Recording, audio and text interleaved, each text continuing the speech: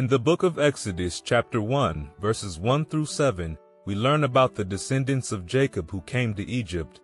They were fruitful and multiplied greatly, filling the land. This passage sets the stage for the story of the Israelites in Egypt, highlighting their growth and prosperity.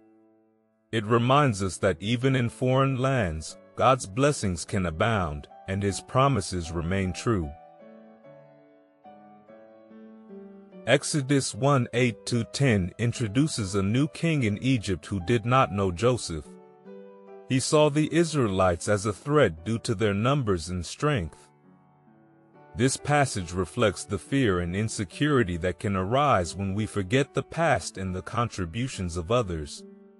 It teaches us the importance of remembering history and valuing the relationships that have shaped our communities. In verses 11 through 14, the Egyptians oppressed the Israelites, forcing them into hard labor. Despite the oppression, the Israelites continued to multiply and spread. This section illustrates the resilience and strength of the human spirit in the face of adversity.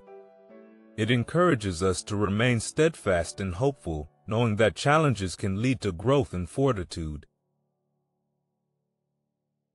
Exodus 1:15-21 tells the story of the Hebrew midwives, Shiphrah and Puah, who defied the king's orders to kill newborn Hebrew boys.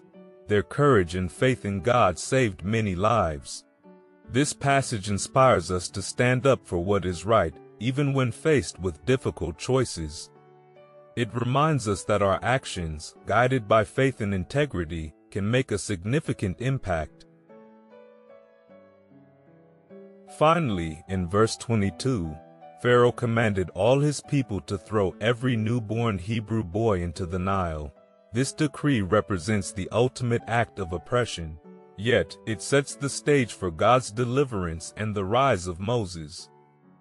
This passage reassures us that even in the darkest times, God's plan is at work, and deliverance is on the horizon.